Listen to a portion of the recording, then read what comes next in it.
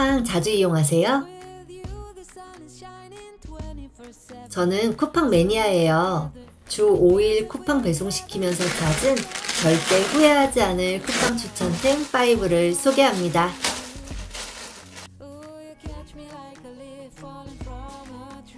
매년 200g 내외의 호텔 수건을 구입하고 있어요. 보들보들 찹찹. 건조기 안 써도 부드러운 수건을 찾아서 꼭 소개하고 싶었어요. 럭스리브 200g 40수 코마사 수건. 10수, 20수, 30수 이렇게 숫자가 커질수록 부드럽거든요. 이건 40수예요. 코마사는 짧은 섬유와 잔물을 제거하고 긴 섬유만 평행하게 실로 만들었어요. 보풀이 적고 광택, 강도가 좋은 게 특징입니다. 그동안 수건과 동일 스펙인데 촉감이 왜 다를까요? 아기한테 사용하고 싶은 느낌이랄까? 정말 부드러워요. 사실 쿠팡에서 구입하고 가격도 포장도 평범해서 기대 안 했었거든요. 근데 수건 써보고 놀라서 라벨 확인했잖아요. 같은 중량의 수건이라도 촉감이 다릅니다. 지금은 5개월쯤 썼는데 뻣뻣해질 기미가 1도 안 보여요. 가격도 프리미엄 타월의 반 가격 정도라서 부담 없고요. 합리적인 가격에 프리미엄 퀄리티를 원한다면 이거 추천해요.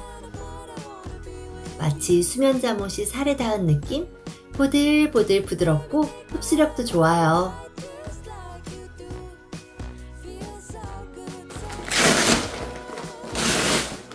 무료 배송의 허들이 낮아서 로켓프레쉬를 자주 이용해요. 매번 구매하는 게 비슷한데 떨어뜨리지 않고 재구매하는 냉동식품이 있어요. 삼양프레쉬 더블 함박 스테이크. 돈가스도 냉동으로 안 사는 사람인데 이거 진짜 수제 함박 느낌이에요.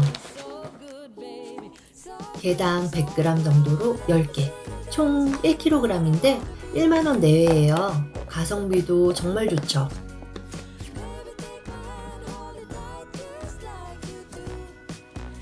프라이팬 또는 에어프라이어 조리 가능하고요.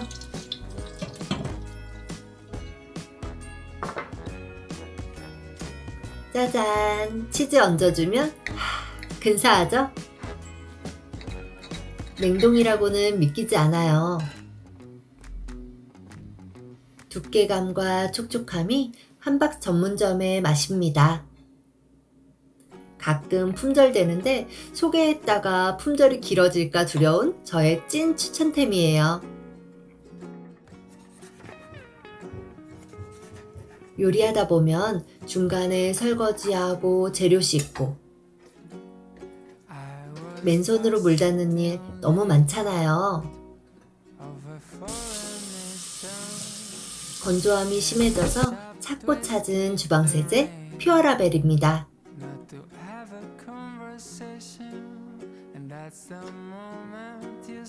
병풀, 녹차 추출물 함유, 피부보호성분으로 맨손 설거지가 가능하고요.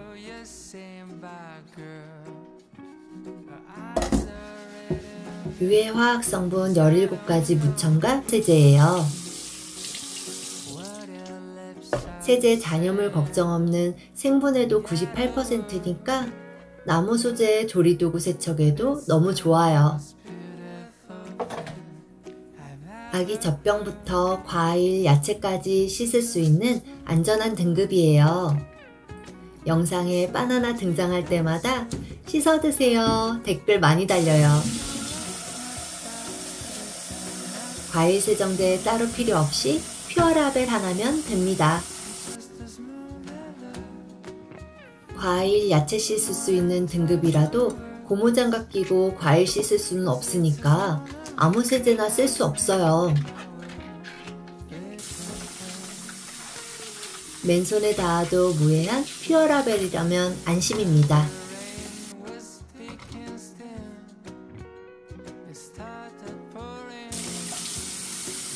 껍질째 먹는 채소, 과일도 뽀득뽀득 더 예뻐졌죠?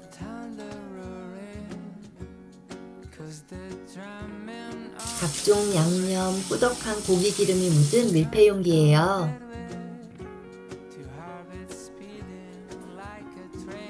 퓨어라벨은 인테리어 효과는 물론이고 얼그레이, 코코넛, 레몬의 고급스러운 향으로 설거지 시간이 힐링타임이 돼요. 습관적으로 주방세제 펌핑하시는 분 손들어 보세요. 사실 저예요. 거품 없으면 왠지 설거지 안 한 느낌이잖아요. 퓨어라벨은 거품부스터로 오래 지속되니까 소량만 써도 만족스러워요. 원래 순환세제는 세정력이 떨어지기 마련이잖아요. 퓨어라벨은 뽀득뽀득 잘 씻겨요. 이 영롱함, 빨간 기름은 흔적조차 없어요.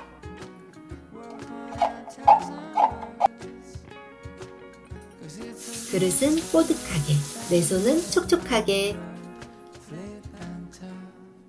이제 더워져서 고무장갑 못 끼겠다 하시는 분, 퓨어라벨 저랑 같이 써요. 쿠팡보다 저렴하게 무료 배송으로 공동구매 준비했어요.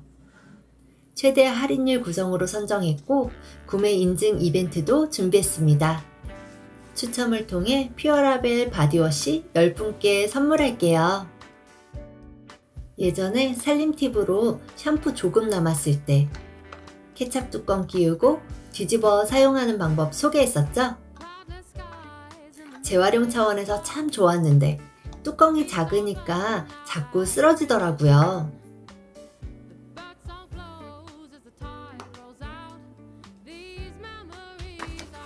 그런데 이게 쿠팡의 아이디어 상품으로 있어요. 아답터, 누수방지 시트, 기본 캡이 한 세트.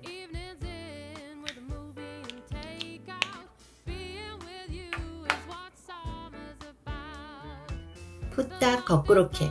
이름도 재밌어요.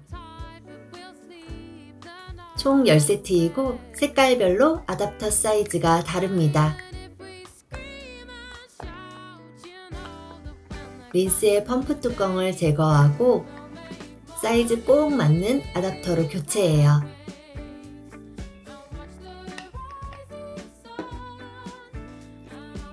이때 누수 방지 시트 잊지 마세요. 기본 캡까지 씌워서 뒤집으면 남아있던 린스가 쭈르륵. 뒤뚱뒤뚱 휘청거리는 마요네즈도 뚜껑 바꿔 뒤집으세요. PP 소재로 소스병에 사용 가능하고 넓은 바닥면으로 안정적이에요. 전현무 국자로 유명한 BRK 미니 국자. 저는 유명해지기 전에 구입했는데요. 일반 국자보다 납작하고 손잡이가 짧은 게 특징이에요. 그래서 그립감이 좋고 식탁 위에서 사용하기에 적합해요. 조림, 전골류 서빙할 때 자주 사용하고요. 냄비나 그릇에 걸쳐두기도 정말 좋아요. 주걱과 국자의 중간 느낌?